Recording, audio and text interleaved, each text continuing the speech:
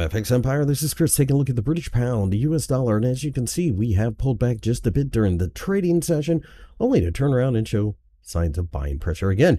With this, 130 underneath offers support. I think that the 132.5 level above could offer a little bit of resistance and or target in the short term.